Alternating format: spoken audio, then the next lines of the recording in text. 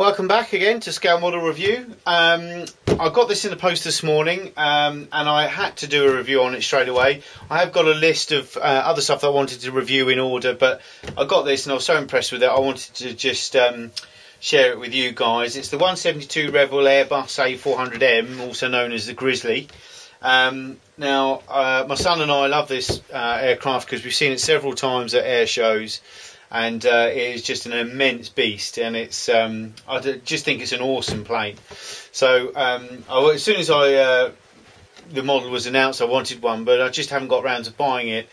It was on special offer at Models R Go for a ridiculously silly price of $26.99. So as soon as I saw that, I had to get it. John at Models R Go said that he's tripping over it, which is why he knocked it down so cheap. But here we go. On the box itself, you will be able to see, let's get this around here, there's a couple of pictures of the internals once they're done, and they look very smart indeed. Else on the box, what other else is on the box? Just a little bit about the Airbus itself. There's also, you can see here, 3 schemes by the looks of it, which we'll get into when we get in there. Just like to say, I've done a new camera angle this week, just purely for this one to because it's so big. If you prefer this camera angle, let me know, because I'll keep it then. But anyway, let's get this box open. It is a beast. It's about 2 and a bit foot long. Inside there's 3 tons of plastic. So let's get it all out so we can have a look at it.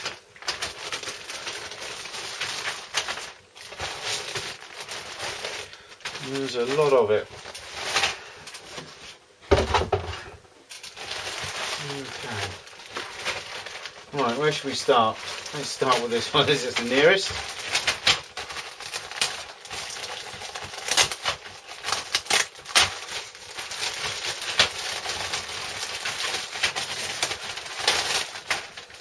Right, not all individually wrapped, the screws, but there's a few screws in each plastic wrapper. That looks about the interior deck. As you can see, I've got this new camera now as well. You should be able to pick up all this detail. Very, very good detail of all the cleats and everything that they tie all the stuff into inside. This looks like part of the internal. You can see there lots of seats and everything, nice ribbing, and the rear wings. Some control panel somewhere in the plane, and that looks like it's going to get to. I'm sure, I haven't had a look yet, but I'm sure there's going to be some photo etch around for this at the moment. So it's just a case of finding some. I think I'm going to go full out on this one and get all the photo etch and everything as well for it. I really want to go to town on this model. The engraving itself on the rear tail wings is really nice, really clean, crisp, clear. The detail inside on the seats is minimal, but I am going to have the tailgate down, the ramp down on this, so I will probably spend a bit and get some extra stuff for inside. Let's have a look what else we've got here. Yeah, we've got the wheels, the tyres. Unfortunately, what I would have liked to have seen with this, because it is such a beast, and it looks like it's going to be build up to be a nice kit. As you can see, the wheels are perfectly round. It would have been nice if they could have been weighted, just slightly squashed, as if it was sitting down on the runway. That would have been a really nice touch. You can see here the seats. Okay, just wait for that to focus in. There you go. These seats here, they've even got buckles on and everything, so that's very good. I would imagine the aftermarket stuff will make me sand that down and redo it. But very nice indeed. 2 different styles of props, as you can see here. You've got one raised, okay, and one flat. Definitely going to go for the raised props. They're the ones that we've seen it at the shows with, and it certainly, they look awesome when they're going round and they're revolving. The legs are all in good nick. A little bit of flash on the legs and on these exhaust ports here. Apart from that, there's not a lot of flash so far. Next couple of screws, I think it's going to be the same again. Yep, same couple of screws again, just the obviously reverse sides of everything, nothing extra there. Oh, look at this one. And then the fuselage.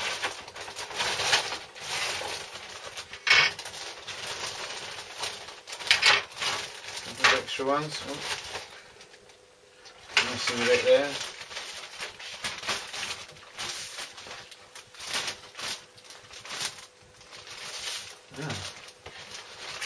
Actually missing something off the sprue there, and it doesn't seem to be in the bag.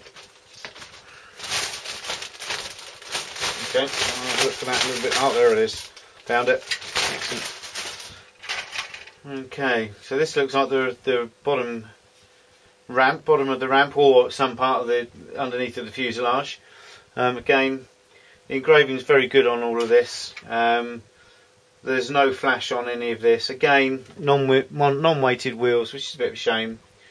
But the detail is quite a good level of detail. The control panels and surfaces, again, they've got quite a lot of detail that you can should be able to work on those and produce some nice results.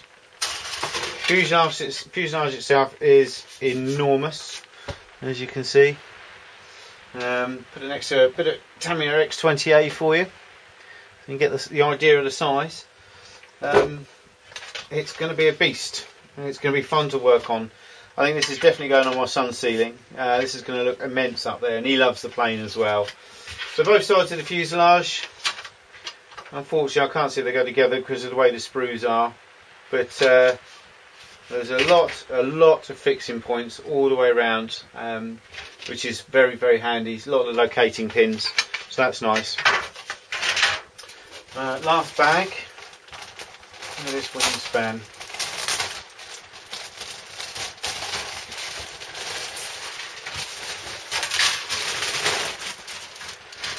Okay, what have we got here? The other side of the wings. Yeah, some lovely engraving. And it's really fresh, clean, crisp.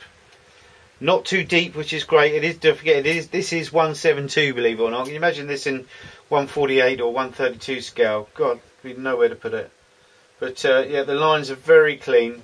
It's going to weather up really nicely. Although every time I've seen this plane, it's been very, very clean. So I don't think there's going to be a lot of weathering on this. There might be just some slight weathering with a lot around the exhaust ports and obviously things like that. But I think it's going to be quite a clean build, and the finish on it's going to be quite clean. In fact, I really want it clean, to be honest with you. I don't want it too dirty. But yeah, all very nice. Look at that.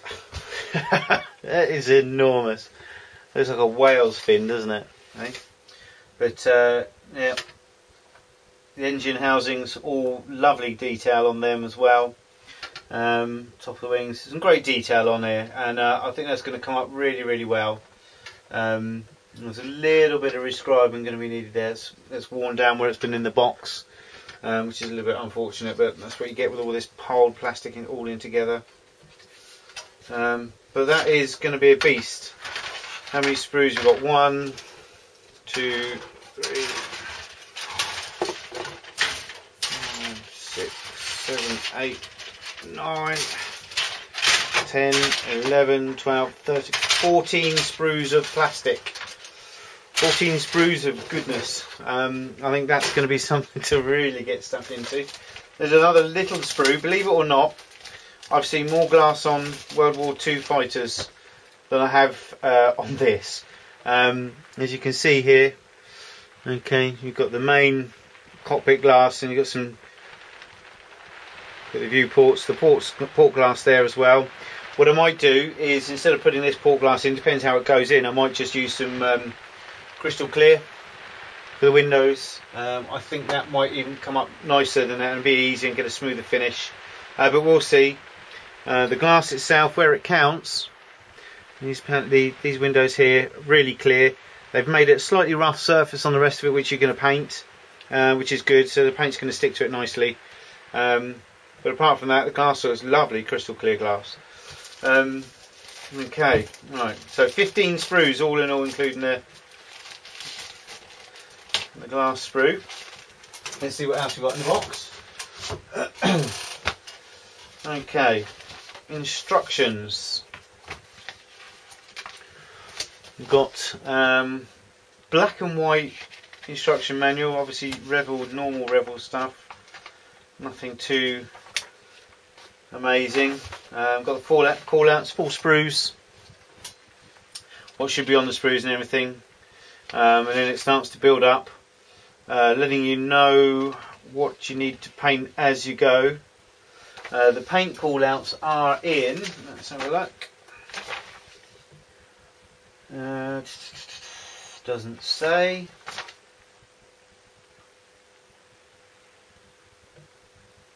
A, B, C, D. Yeah, it doesn't actually say what make of. I would imagine it's their own colours. So not too many colours on this one though. It's going to be a bit of a sky grey all the way across, I think. The instructions themselves, it seems to build up well. It does tell you where to colour it before you put it all together, which I think most instructions do these days. You do have here the choice to have wheels up or wheels down. Again, your choice. I think I'm going to put it on my son's ceiling, but I am going to have wheels down. I think I don't want wheels up on this. I want to show it off. But apart from that, everything looks to be good. You know, nice, easy, basic, simple instructions. Seems to go together quite logically. And you've got the decal placement on the end. Again, it's a shame it's not in colour. It's one of my bugbears of modern models that they're not in colour. You know, it's for the sake of. I mean, I own a business and we print in colour and everything, and I know what the difference is between the colour cost of this and a black and white cost. And literally, the difference in cost would be about 35 pence to the manufacturer on this. All that to do is pop an extra 99p on the price, and I think everyone will be happy. But there you go. As you can see, when you get to the colour schemes, it is quite hard to tell. You know, if you were going to do this scheme of the camo version, which is the German version, then you know, you're just like, well, you've got no reference really. I'm going to do the sky grey version because that's the one I've seen, which is the Flight Test Centre version, which is this one here. Okay. And then you've got a French version, transport on the back, but I'm going to go for the test version because which is the Spanish one, which is one I've seen. So that's all quite nice. Very simple, easy to read instructions.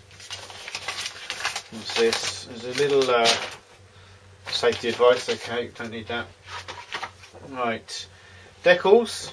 Big sheet of decals. Plenty of decals on there for you. For the 3 different schemes, obviously German, French, and the test centre one. All very nice indeed, clear, crisp, precise, all in register, and they're just the right kind of feel to them. They're not too dull and not too shiny. They're pretty much spot on. I think if you put a matte coat over that, they'll blend in really, really well. Let's have a see if you can get a close up of these. Okay, as you can see, plenty on there, and they are a very nice colour. So overall, I won't put it all back in the box right now because it can take ages.